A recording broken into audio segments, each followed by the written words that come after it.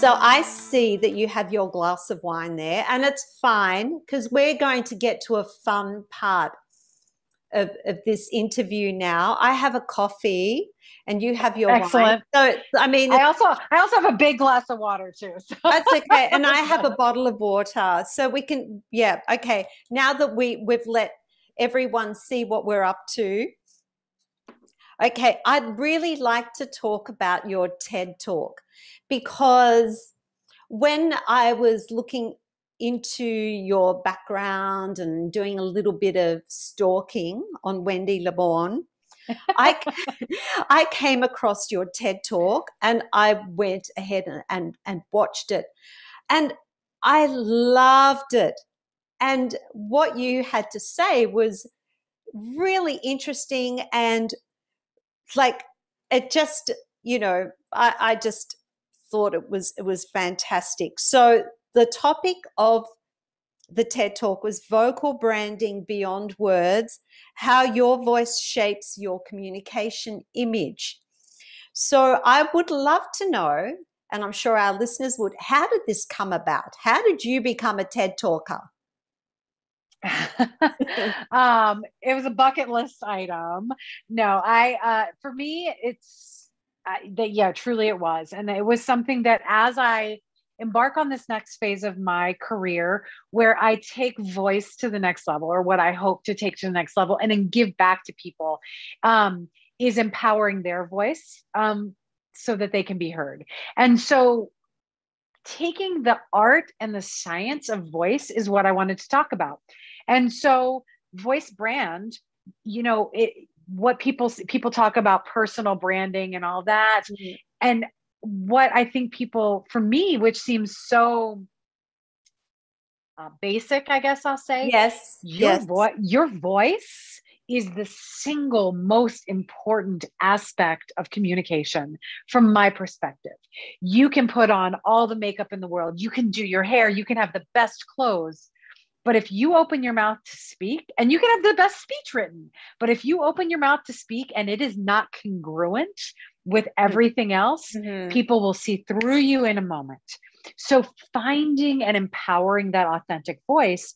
And from a science standpoint, what do we know? What draws us to some voices? What makes us turn off some voices? And so I decided I'm going to apply to do a TED Talk. And I applied and I was accepted. And those might have been the most 12 terrifying minutes of my life. I was going It to was say, were you terrified?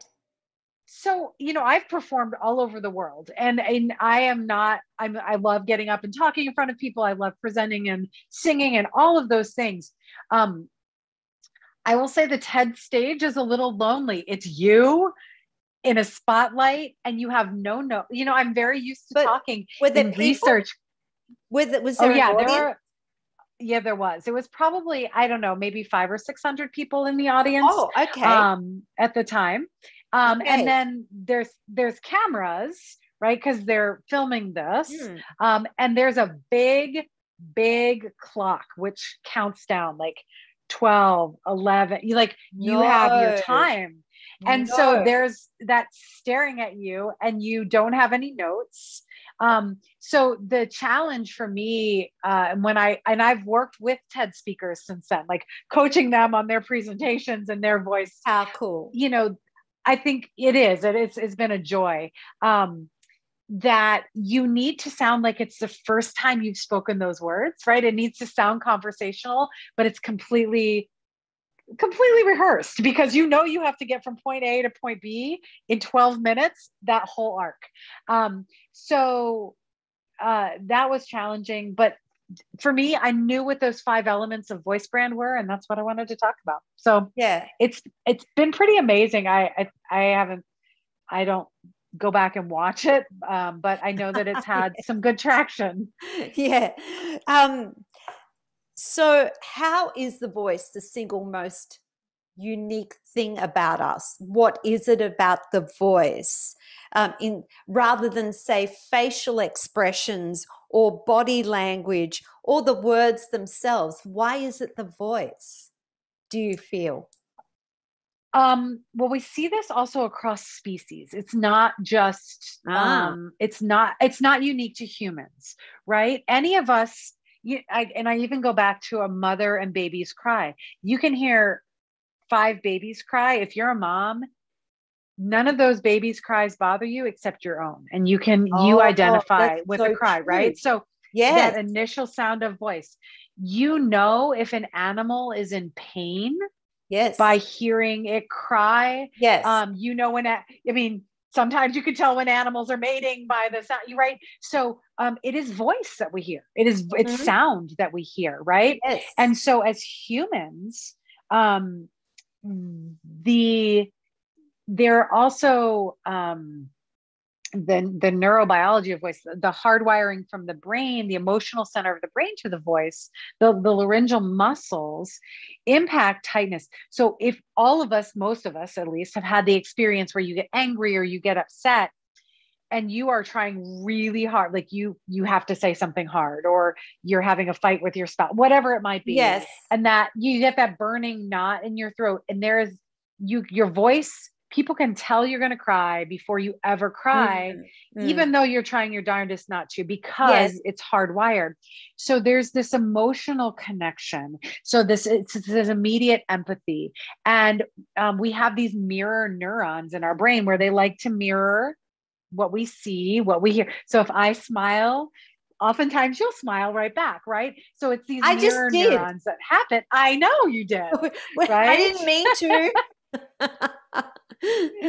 um, so when we hear if we hear a happy voice, if we hear a sad voice, even if we don't sound that way back, we actually empathize with Yes, what we're absolutely. hearing. Yes. Um, and we hear this in music too, right? Like Mm. loud makes us feel one way, soft makes us feel high pitches, low pitches, fast rhythms, slow rhythms. So for me, as a musician, as somebody um, who who has spent my whole life immersed in music, it is the musicality. We know what's beautiful to our ears, what's beautiful.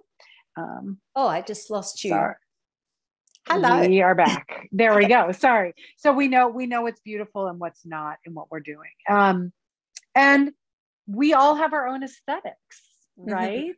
Yes. And you and I were talking about this when we did Yes. kind of our pre-interview. It's like, Yes. I love an Australian accent. I think I wish I had that.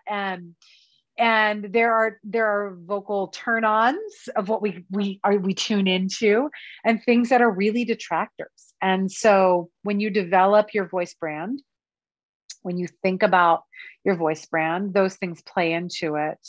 um, Also, I think what's uniquely human is that all of the experience of our lives fold into our vocal story. How Mm. tall we are, how short we are, um, the Wow. space that your tongue, the space that Wow. your tongue takes. I mean, all of those things create your authentic vocal story. Um, Wow. wh- and even though I always ask clients that I'm working with, who do they like listening to? Who are their kind of vocal role models from speaking or singing Mm. standpoint? Um, I don't like people to imitate voices because that is not uniquely authentic to them, Yes. right? Yes. So it's about you being the best voice you can be, and we can all be better at what we do because this is a system like anything else. It Yes. also takes practice to get to that point. Um, I think great speakers they're not just born great speakers. We learn more by our failures than our successes oftentimes. Absolutely. Um, Yes. and it's hard to get up and speak and use your Hmm. voice. Hmm. Um, Yes. I'm hearing you, girlfriend. all of those things, right? Yeah. Yeah. Now, there were five key elements that you spoke about in your TED Mm-hmm. talk, and they were really interesting. Would you be able to break those down for us and give us examples of how they influence or don't influence, or the perceptions around some of those things? Sure. So they are quality, and so I'll do those individually because it's just probably Yes. easier. So quality is what I like to think of as the hoarseness or the clarity of the voice. That actually comes from the vocal fold level. So, we talked about a pathologic voice versus a healthy voice or a normal voice. We're drawn to interesting. We talked about this a little Yes. earlier too, Yes. right? Yes. So many very famous voices have just a little bit of hoarseness or a little bit of an edge to them or Mhm. something that's unique about them. Think about the voices you love to listen to, Yes. right? Yes. Male or female. Yes. Yes. So it's the inherent quality. Um, and sometimes that can't be changed. From, I don't necessarily want to take a clear voice and make it hoarse. Let's just say that. No. Similarly, I don't always want to take a hoarse voice and make it clear because sometimes it gets people jobs because they have an interesting quality. From a physiologic standpoint, hoarseness, especially in women and men, and not just one, but think about it for a minute, Marissa. How do people get hoarse voices usually? Are they Overused are you or sick are or you a good girl or are you a bad girl if you have a hoarse oh voice? oh yeah. Well, I don't know. Sometimes good girls can talk like this too and do a bit.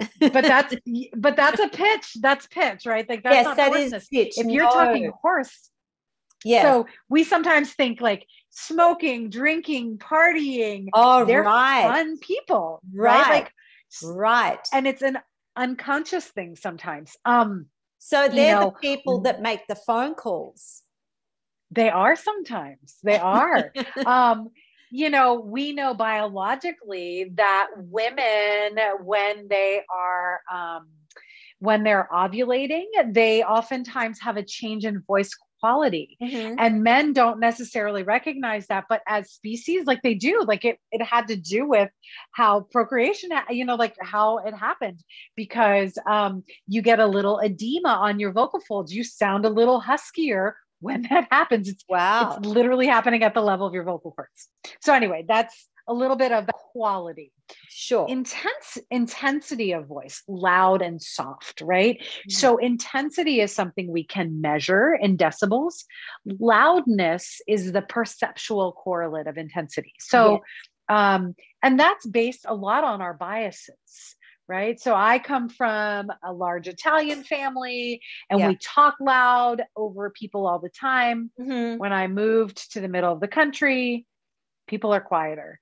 And so that loudness gets seen oftentimes as aggressive, right?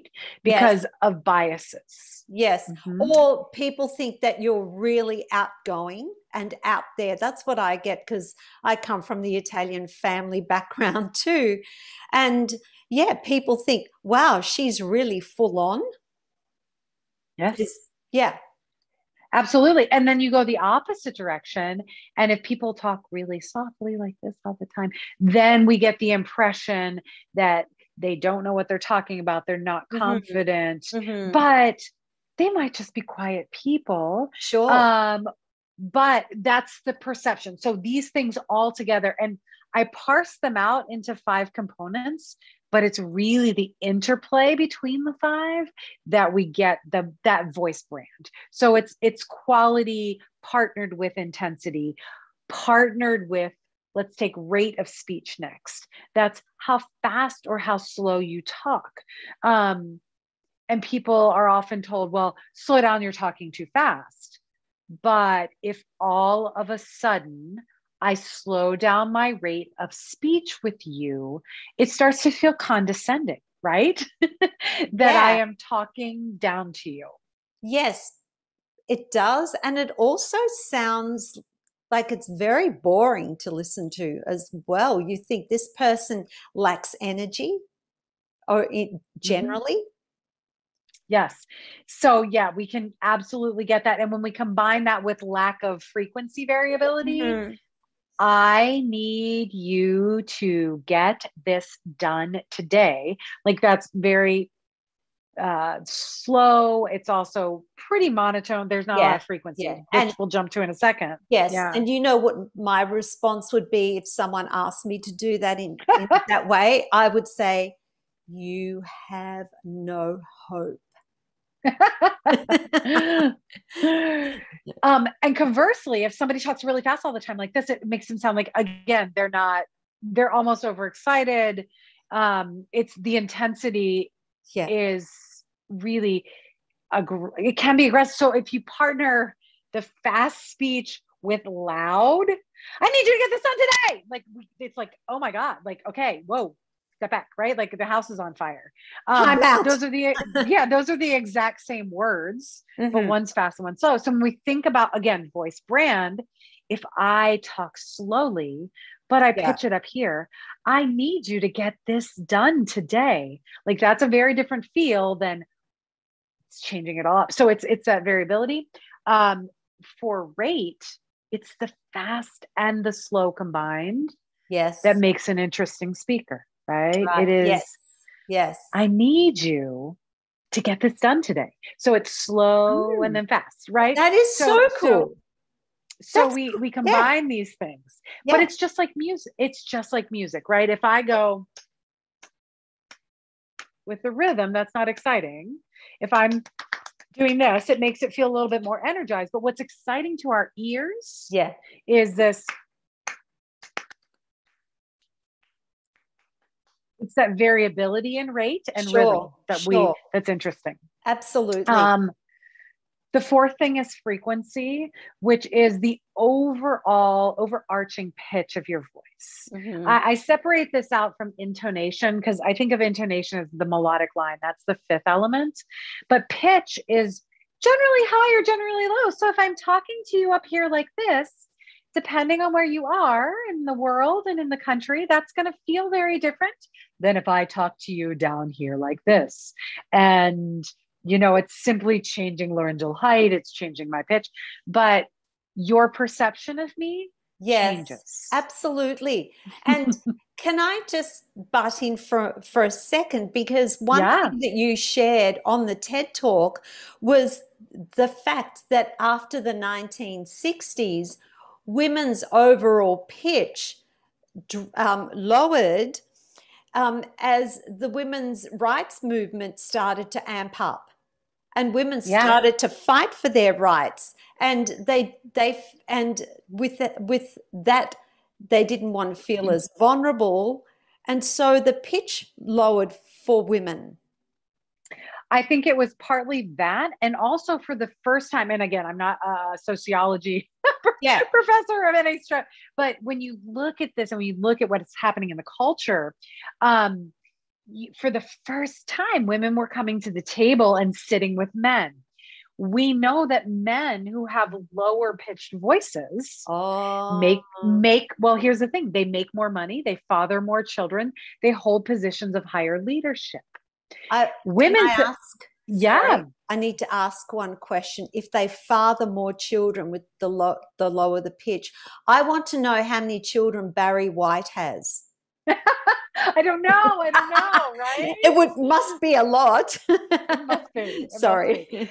Yeah, but they evolutionary wise, they mated more frequently. Mm-hmm. So women came to the table and were like, they consciously or unconsciously recognized this. But if you're talking up here like this, it wasn't being perceived as being taken seriously. And so unconsciously, it probably drifted. In general, at least in the United States, in the southern part of the country, women's voices are still like, well, bless your heart. Like it sits up here just a little bit higher than the northern folks. Yes, you're so right. Which is fascinating. That is so fascinating. And that speaks for itself there. But if I think to the people that inspire me in terms of women that I listen to, you can't go past Oprah and also Brené Brown. Their pitch is quite low. Right. Absolutely. Yes, absolutely. But what I will tell you is that they also have what I would consider vocal variability. right? Yes. So that goes to intonation. Yes. So depending on what you want, Mm-hmm. if it is huge emphasis, we might drop the pitch. I Yes. need you to get this done today, right? So then I hop back up. So I temper that with Yes. a higher pitch, Yes. right? Yes. But you know that I'm serious Mm-hmm. because, Mm-hmm. or it could go the opposite. I need you to get this done today. Like we could drop it Oh, and it has a very oh, different feeling, that's right? scary. And so, if we just talk pitch, so these are women that, you talked about two women, Brene Brown and Oprah, who have this amazing command of their voices. They do. They do. And whether it's conscious or unconscious, I would, obviously Brene Brown's work is all around vulnerability Mm-hmm. and so we see that. I see that when I listen to her, when I listen to her work. I do not know her personally. I'll hope to No, someday, but what we hear when she talks about vulnerability, we hear vulnerability in her voice, we do. right? That we hear authenticity in what she's saying. I don't ever feel when I've listened to her on her podcasts or her books, I don't ever feel that the voice is affected. Same thing with Oprah, right? And Mm-hmm. so, but Oprah also has some acting training and we see her, you watch her in like The Color Purple, we see this voice. She is I would suspect has some different voice training than maybe somebody like Brene Brown. I don't know, but I would suspect. Yes. But I do think, going back to the vocal authenticity, Mm-hmm. we just can't copy somebody else. And you can't go, okay, I want to emphasize that word. Like it sounds completely ridiculous, right? Like you've got to find what that authentic voice to you is. Yes. And I believe your voice is, because it is so tied to emotion, Mm-hmm. hugely vulnerable. And not that men don't have vulnerability. It's different. And certainly in this year of COVID, we've seen empathy all over the place, Yes, we in have. what we do. But when women get excited about a topic at work, their kids, whatever it might be, their voice often gives them away. Because how do you become passionate? How do you become passionate about something and not start to get a little sometimes quiver? Or women can't always maintain that stability. Sometimes we hear it with men too, but women tend to be seen as more vocally vulnerable sometimes. And how do you one of the things that I work on with my clients, I have a Yes. lot of women executives and women clients that want to empower their voices. Yes. How do you convey passion without being overly emotional? And how? Because true to self, number one, you got to know why and how and what you're saying. B, you need to practice it, but not to the point that it is void of emotion. Yes. But there are things that we can control. We can control breath. We can control heart rate to a certain degree. So we know those things are going to amp up or whatever when we're put in high pressure situations. So anyway, but that's slightly off topic of what we were talking about. But no, it this is is interesting. It's the authenticity that we have to find, that I work to find with individuals and clients, whether they're singers or speakers or CEOs or, pastors. Pastors are huge. Your goal is to connect with your congregation, right? Mm-hmm. And it's not just the words, but where do you inflect? What words are most important? How do you modify that? Yes, it is a fine line. Like, to be perfectly honest, when it comes to this podcast, for example, and I do my solo round episodes, like I listen back because I like to do my first initial edit myself before it goes on to my assistant. And I die sometimes. I listen to my voice and I think, do I really sound like this? I mean, we all don't like our own voices. And then we do have those biases because the people that I listen to are generally Americans. A lot of the Americans are the ones that the amazing thought leaders that are out there that I love listening to. And I think, wow, I just want to sound like those. I sound silly with an Australian accent. And yet you shared with me that you love the American and the British accent because we sound more intelligent. And yet as an Australian, I feel sometimes I sound ridiculous.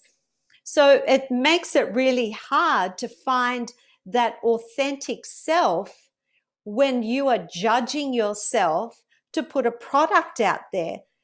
So how do I measure that? What would be your advice to me? If you're listening to my voice, what would you advise me to do?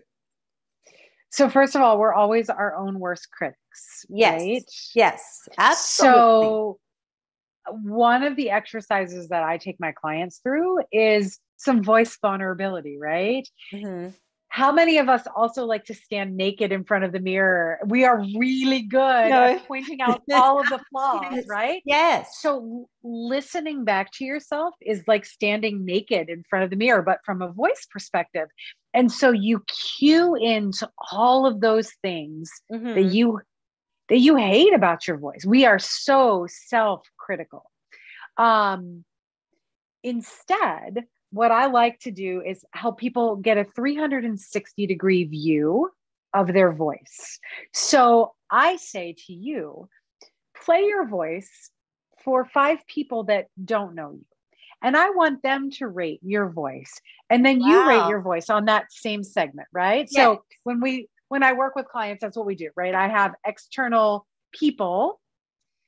And the things that my clients hear are generally not at all, we have, ratings. Is this person intelligent or dumb? Right? They just have a slider scale, and you would rate your voice. No, I'm just making this up, but you might say, you might slide towards like, I don't feel like I sound intelligent. And everybody else is like at 75 and you're at 25. And so why are you perceiving yourself that way when nobody else does? Yes. So those types of things, because I think it's important to be self-aware, but not overly self-critical, because there are some inherent things that we can't change, but some of those things that people that are unique to you Mm-hmm. are the things that you should enhance. Yes. Right? Because yes. that's what continues to make you unique. Yes. We can't control other people's biases, right? Like mine's an American bias. Yours is an Australian bias. Yes. So that's where I go, okay, what do you like about your voice?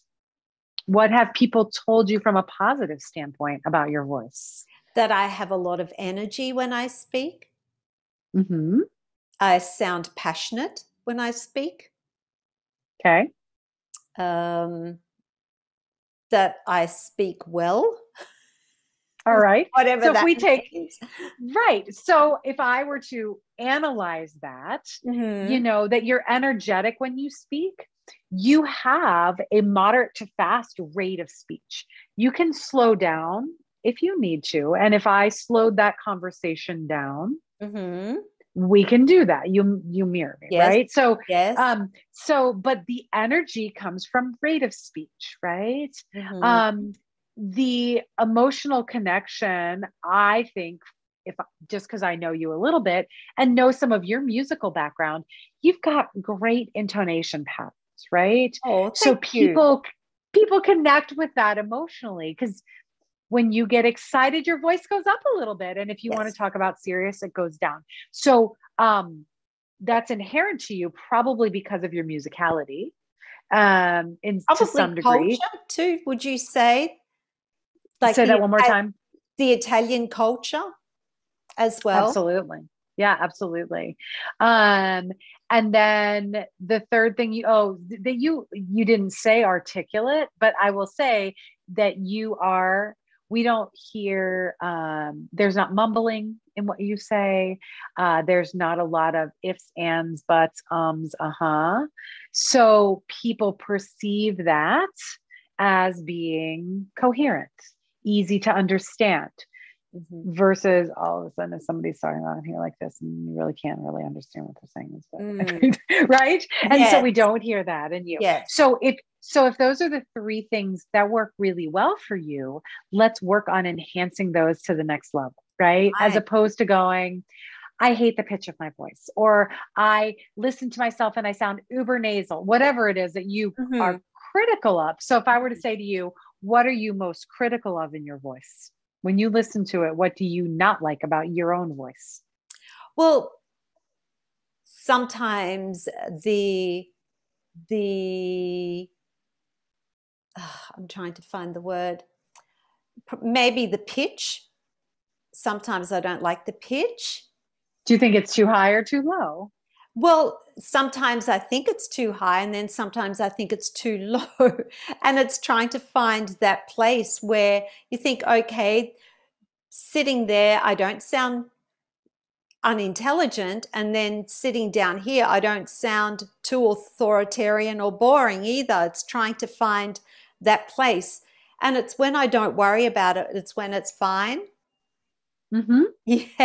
Yeah. And the other thing is, when I say words, I've found since recording myself a lot, is if I have words that have a lot of L's or a lot of N's, I find I get stuck on those words. So I think there must be like a little bit of something going on somewhere, that whether it's the tongue or something's going on where I'm getting stuck. And so the L's and the N's are something that you can absolutely work on. If we work together, I would load sentences with N's and L's. No one knew Norman's nickname. Like we would, again, we would practice things. See, I'm stuck already.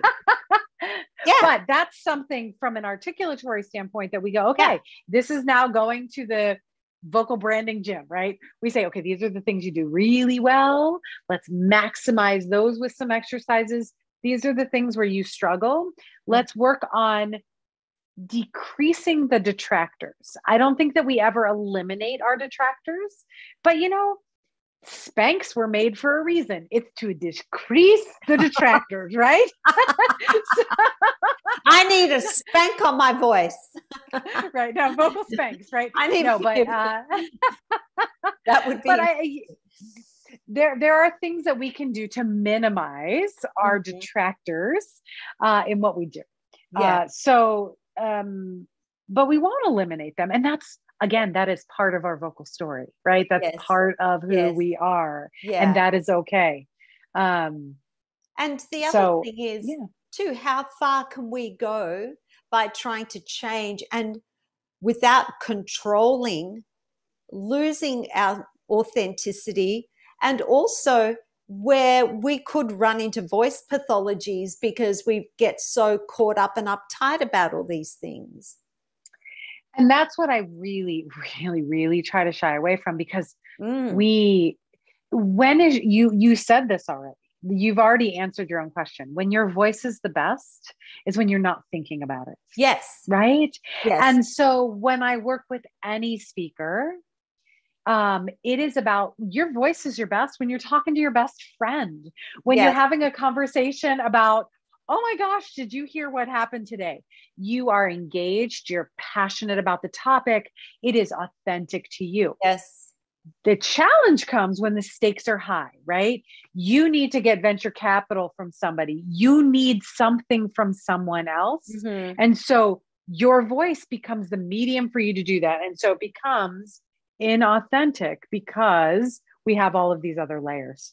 So not that you can talk to your venture capital firms like you talk to your best friend, but you want to have some of that in there. Yes, because absolutely.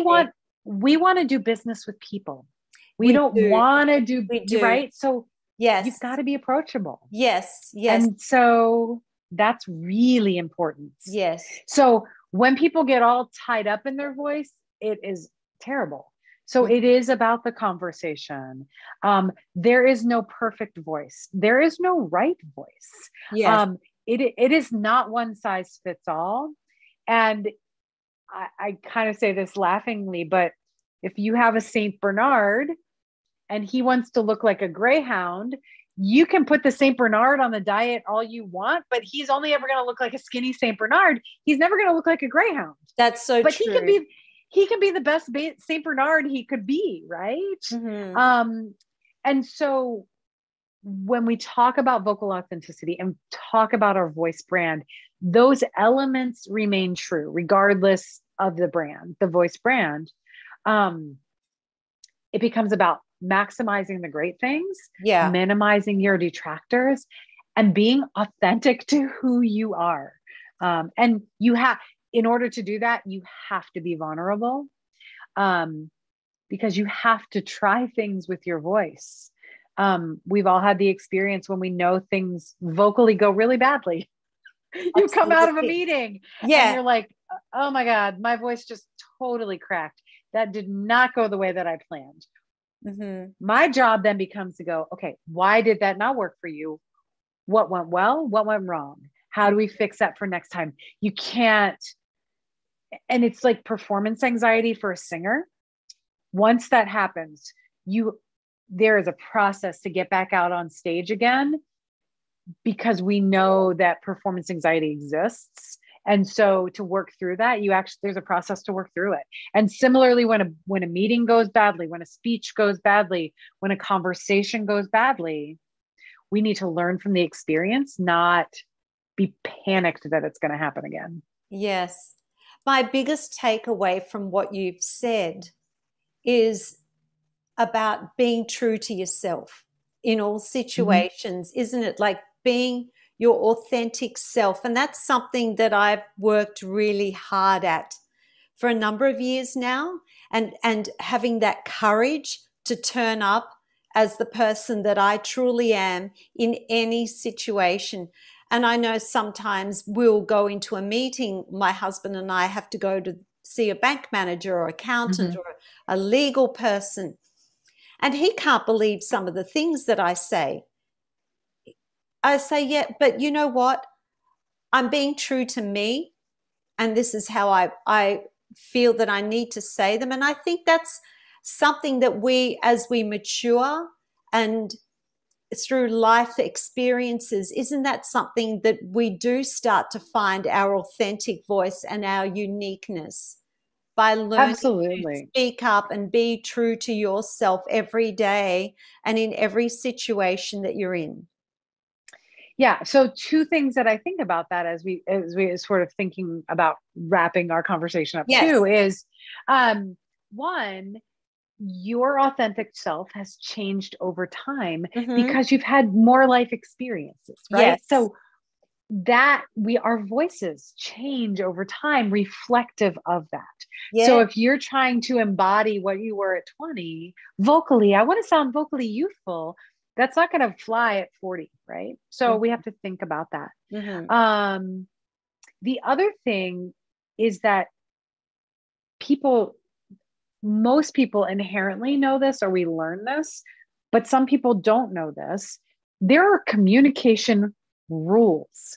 So you need to know when you should use language in this way, or what are the rules of communication in a social situation versus in a boardroom versus in the bedroom. Like those are all different communication rules that are fairly well established in the literature. Like it's not new. And we generally learn them from babies moving forward. But if you don't know the rules of the game you're playing, it's very hard to win at the game, right? And it's not about winning or losing. No, but it is a game. It can be a game. And there are situations. So absolutely. So we think about that. So it is a lot of multifactorial things going into how we use our voice to communicate. And the factors that go into it. No, that was so interesting. But in wrapping up the TED Talk, can you do the sexy voice for us? That was really Okay. Just break down I'm the just trying to sexy think of voice. the word. I think it was, I need you to get this done today, as I think what I said. Oh, really? So sexy voice was, so you lower your pitch, you Yes. get slightly, so the frequency is lower. Yes. The talk is the speed, the rate is slower. It is highly intonated, or have high inflection.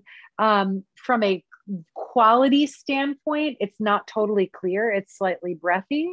And the intensity, the loudness is usually soft. So it becomes, I need you to get this done today, right? So it's low pitch, slightly breathy, highly intonated, right? Versus, I need you to get this done today. That feels totally different, right? Same word, Yes. same person. Wow. That was, I need you to get this done today. Is that right? Yeah, Cool. that's it. I'm getting close. Yeah, you're getting close. I think if I said that to my husband, I don't know, he'd probably run a mile. He thinks an alien has stolen me and replaced me with somebody else. Okay. So, Wendy, what are you up to moving into the future? Oh gosh. So private consulting, with clients, corporations. So that's the corporate side of what I do. I also am doing the vocal athlete side, where I am working on getting my artists and keeping them healthy and well on stage, Yes. for the longevity of their careers. And then being a mom and being a wife, I am working on another book and some workshop series that people can work on their voice brand. So I'm working on all of those things, little bits at a time. Incredible. So feel free to reach out to me if this is something that interests you. Yes, absolutely. You can find me. Well, we're going to share all this information in the show notes. I will receive all the links from you that people can go to if they wish to find you or learn more about your work or listen to your TED Talk, because we need to get that up to 1 million views. So everybody needs to go and watch the TED Talk and ask 5 of their friends to go and listen to it as well. So we need to get that up to 1 million views. So what happens when we get it to that? Because we're about 400,000 at the moment. I think somewhere around there. No, so my understanding is that to get to the big TED stage, you need at least 1 million views on your TED Talk. Let's do it. Let's do it. Yeah. Okay. Please spread the word. Thank you. So, just wrapping this up, the final couple of questions that are like short answers, like 1-word answers usually, but not always. Okay. So who has been your greatest role model? My parents. Oh, beautiful. Yeah. Can I ask why? What was outstanding about your parents and their parenting? Oh my gosh, I think just how they work together, both they as parents and also running a business together. I think that takes a lot. The older I've gotten, the more I respect that. Yes. Their belief in me to be my own person, even when I know I tested them to the limits of what I did. Yeah. And just constant love. Like love is love is love is love. So yeah. Beautiful. And what is the book that you're reading right now? I am finishing one of Brené Brown books. I think The Power of Vulnerability is what I'm reading. I have several on my shelf, and then I just finished one of John Maxwell's books, actually. Great. That was an audiobook, yes. Okay, so we would recommend people go and listen to Brené Brown if they haven't discovered her work so far. It is truly amazing. Well, I'm going to say thank you so much for today. It's been an incredible experience interviewing you. It's always a joy meeting with you. We wish you all the very best, and thank you so much for being a part of the podcast. And yeah, looking forward to great things from Wendy LeBorgne. Thank you very much for having me. I really Absolute appreciate pleasure. the opportunity to speak, and I can't wait to see you again in person in Yes, Philadelphia or wherever you yes, may be. yes, and possibly not jet lagged. Possibly not Jeff, but it was actually at a TGI Fridays or Ruby Tuesdays, right there on the corner is where we Yes, met. I I know. actually totally, I I do know totally that. remember sitting there. Yes, Yes, absolutely. yeah. Okay, well, take care, Wendy. Okay, Be thank you good. so much for having Bye. me. Have a good Bye. day. Bye Bye. bye.